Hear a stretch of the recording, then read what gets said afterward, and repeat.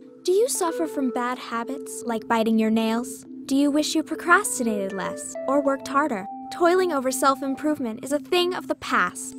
I'm Dr. Pascal Ivanov, neurologist and correction specialist. A common question people ask is, what will happen to me?